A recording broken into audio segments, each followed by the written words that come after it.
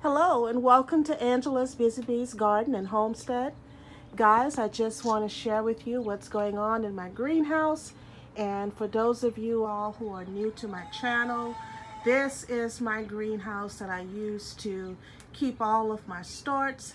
And for those of you all who are continuing viewers, let's go inside and see what I have growing in the greenhouse.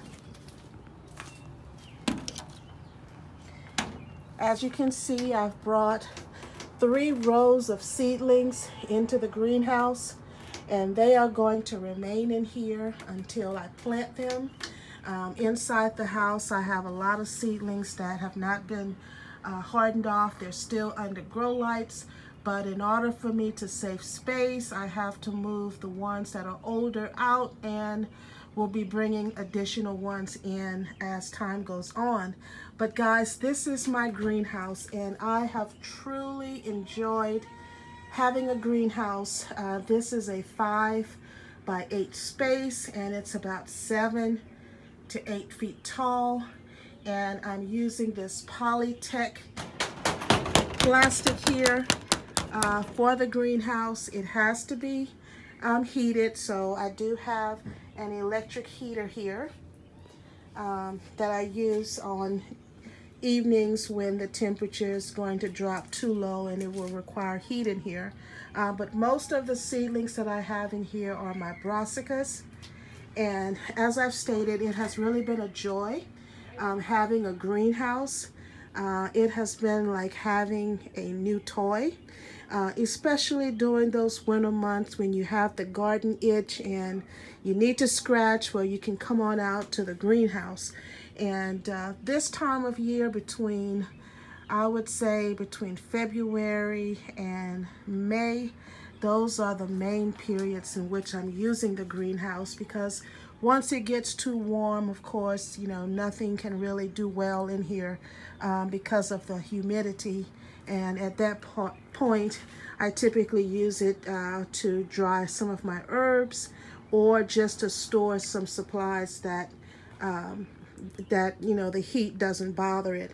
I'm also trying to store some of my olive trees that I purchased that is not really native to my growing zone, but of course I wanted to give it a try. So I have a lot of things like this also that I have to either bring indoors or bring into the greenhouse. And because this is a small space, I'm contemplating building a hoop house where I can grow food all year round, as well as store those tropical plants or things like pineapple and my citrus inside the hoop house, where I can keep them there as opposed to having to bring them in over the winter.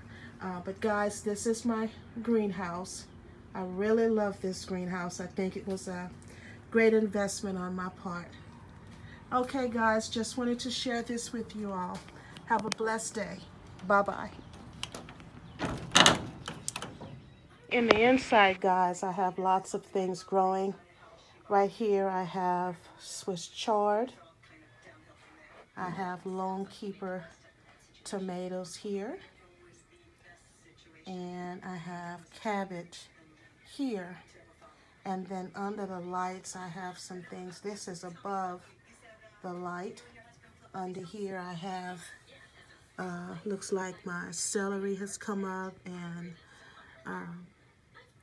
the Brussels sprouts have come up there in the back. Here I have green bell peppers. I think these are the California Wonders. I have my sweet potato here. And this one, I have some more broccoli that I'm trying to germinate. And over here, I have spinach. And below down here, this is above the lights because I'm having to rotate things under the light back and forth. But over here, I have more cabbage, tomatoes. This is a different type of tomato. It's on the container. More cabbage, and over there, those are the beefsteak tomatoes. And then under the lights, under the bottom here on the floor, are more Roma tomatoes, some sage, kale, and some other things. These are like my habanero peppers, cayenne pepper, things like that. And I have Queen of Heart tomatoes over there. And these are all of the things that I have growing inside of the house.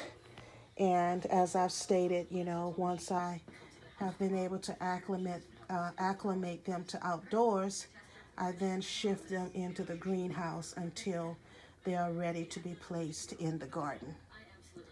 Okay, guys, have a great day. God bless.